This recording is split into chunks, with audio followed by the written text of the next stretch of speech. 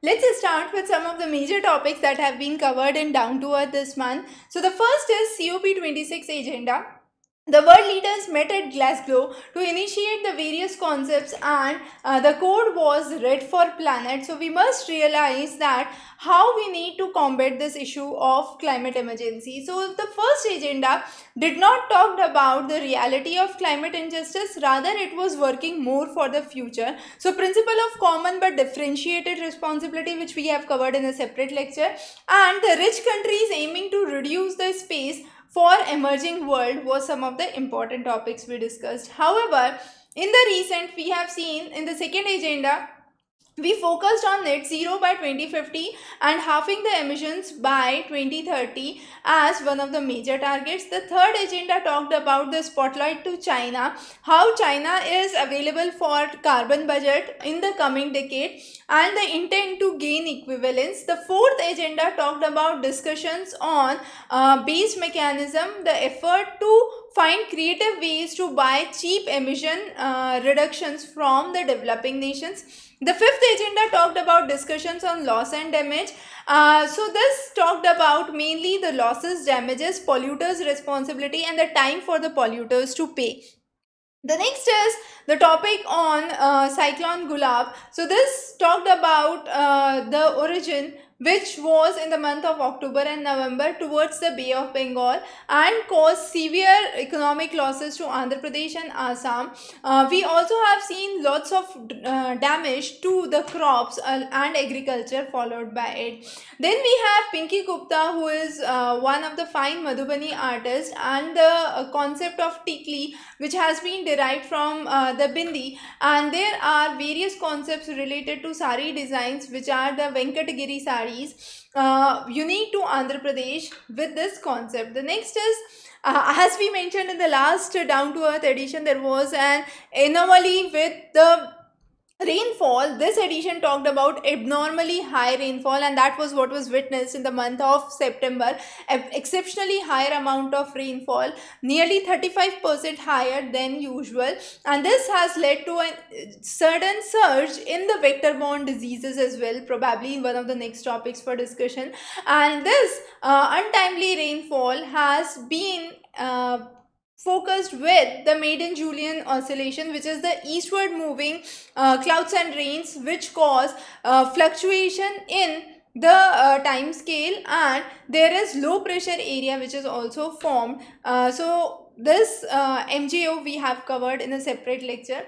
Talking about next is the sustainable farming. We are talking about rising crop prices and climate change worries. So with all these in hand, we need to have a sustainable farming mechanism. So what could be one of the best sustainable farming mechanisms, and the best risk coverage must be taken into account. The next is compensation disaster. So compensation for disaster has to be paid.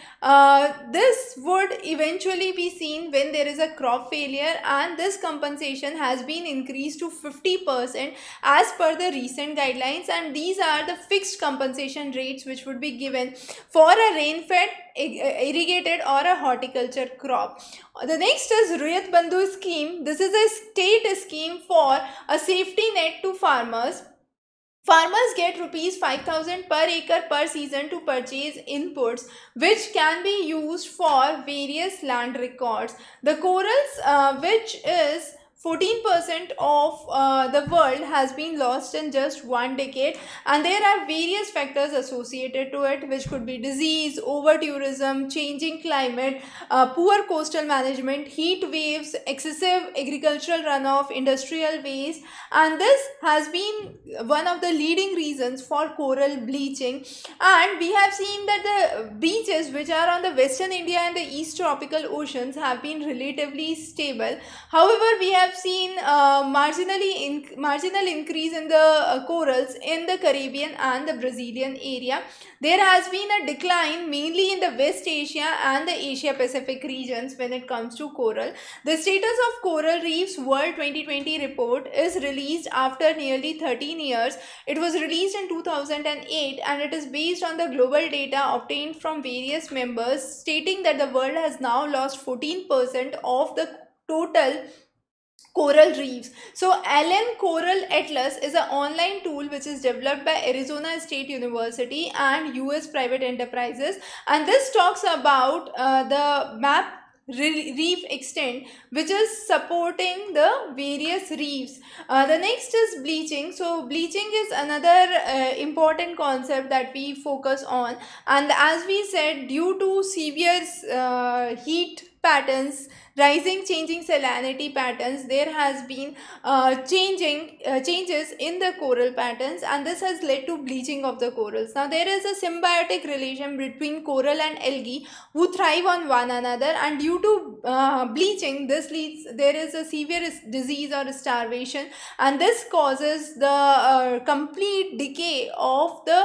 coral habitat. The colors of the coral are lost, and nearly twice as much corals on the reef as the algae before the last decade have been lost. So there has been a significant bleaching issue which has been affected. El Nino, which is the warm phase, is again responsible for declining in the corals, and corals is one of the regions which also support a lot of fishery activity, and these fishery activities are again affected if coral bleaching occurs. So anthropogenic pressures need to be reduced, and this is one of the ways through which it can be sustained. The next is fortified rice. Fortified rice has to be provided to families and students in order to fight the malnutrition. So in India, a pan-India rollout of fortified kernels and fortified rice has been started, where fortification would involve breaking down the rice into powder and mixing it with micronutrients. So India produces 150 tons of kernels and 15,000 tons of fortified rice in order to meet the requirements, and this is a pilot initiative. So the goal is, first of all, the rollout which has to be taken into account, and then the doubts on the quality, the right production with adequate amount of moisture and micronutrients. So moisture content in has been found over the standard 18 to 20%, and therefore has been affecting. The next is turmeric. Turmeric, India is one of the largest producers. Curcumin is one of the major substances that imparts color to turmeric, and it is a highly labor intensive crop which needs to be boiled, dried and polished before it is sent to market. However, during the pandemic, the usage have significantly imports have increased mainly from Vietnam, and then we have the various food processing industries where it is used. It is used for flavor, as a positive crop, as an antiseptic, germicidal.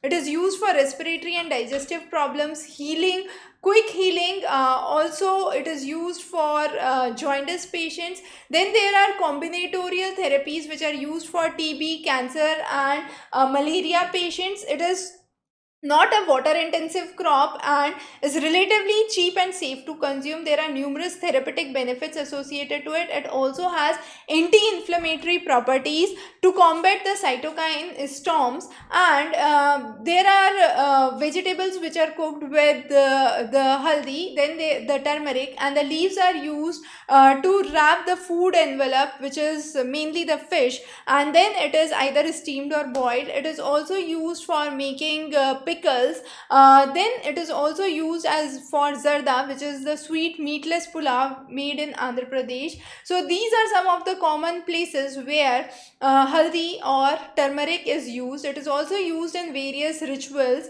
Haldi hath and using it for Basant Panchami are the common ways, but there have been rising concerns. The first is the concerns over infestation, lack of irrigation and processing centers, and also a good price for haldi. So Indian households are not able to get pure haldi. There is lot of adulteration, and a lot of it is also going into pharmaceutical and international markets. Even poor cannot afford it.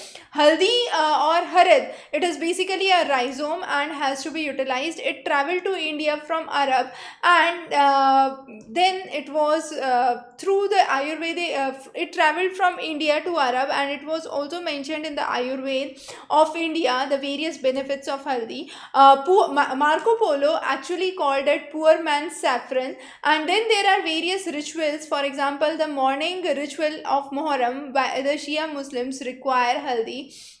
there is Zat-e-Lazat, then the yellow pulao rice, then the raw turmeric being used in adjuncts. So those are some of the major uses which are seen. But there is toxic in, then we are talking about certain waste piles and hazardous waste. So toxic heavy metals and organic contaminants, mainly the pesticides, have been increasing across India, mainly in the regions of Delhi, Mumbai, Kadapa in Andhra Pradesh. And this Kadapa state has recently been known for rising cases of diabetes, rising cases of cancers, all attributed to higher amount of contamination in the region, higher amount of domestic waste, and the waste issue which has been seen. So the domestic waste management rule 2016 is important. We need to understand where it defines the discarded paint drums, pesticide cans, CFL, batteries, etc., which are generated at the household level.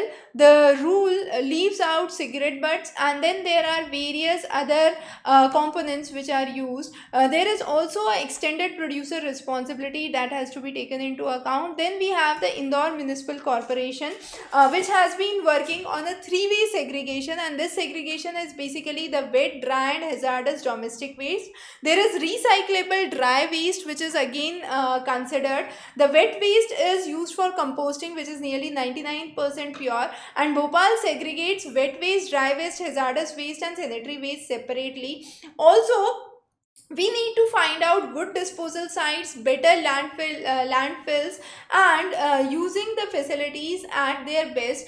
We have only one facility for the entire 12 states such as Punjab and Haryana. So these facilities needs to be increased. Then we talk about the TRIPS waiver. So Australia came out in support of the intellectual property rights by WTO on vaccination, treatment and diagnostic services. Australia has joined 100 other countries for limited waiver of intellectual property rights, and these countries oppose, those countries who oppose to the waiver are basically UK, European Union, Switzerland, Norway. And then we are focusing on next topic, which is definitely employment in terms of recession. So where we can find good employment opportunities, Manrega is one of the schemes which is released by government, the Mahatma Gandhi National Rural Employment Guarantee Scheme, talking about 100 days of minimum guaranteed employment, and this would rescue the workers who have returned home during the time of pandemic. The Gram Panchayats would be receiving 70% of the funds, and this could be used for activities like watershed,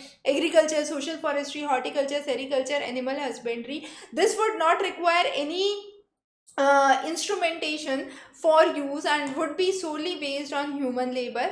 The next is environmental polarization, China versus the rest of the world. So China has become the new axis of life and time, and there has been severe polarization which has been seen, and China has also become one of the cheapest factory by rich countries in the race to colonize the trade. So we want that this should be one of the nations which should work on carbon control, the emission control, and therefore China has talked about carbon neutrality to be achieved by 2060. Then we celebrate 24th October as the International Day for Climate Change, and this is the time where we would say that the world focuses on 2.4 degrees Celsius temperature by 2010. So that would be the targets which have to be achieved. The level should not go beyond it.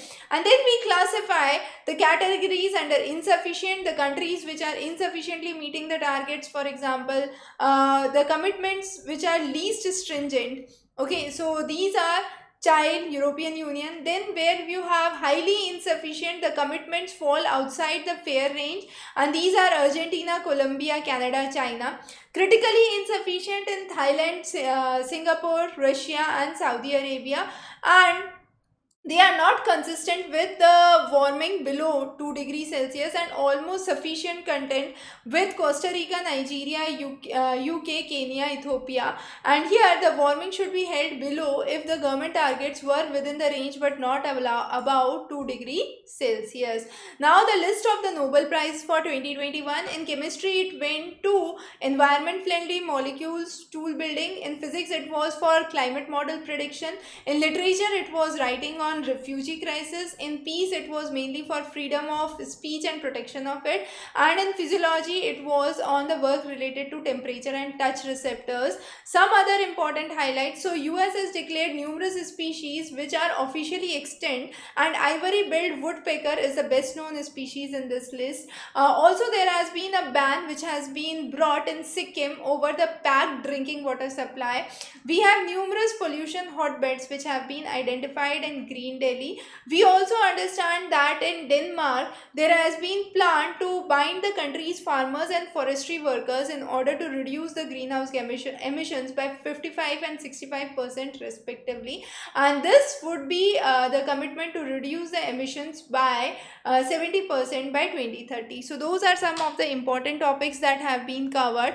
We would be covering down to earth every fortnightly, so stay tuned for numerous updates from our side.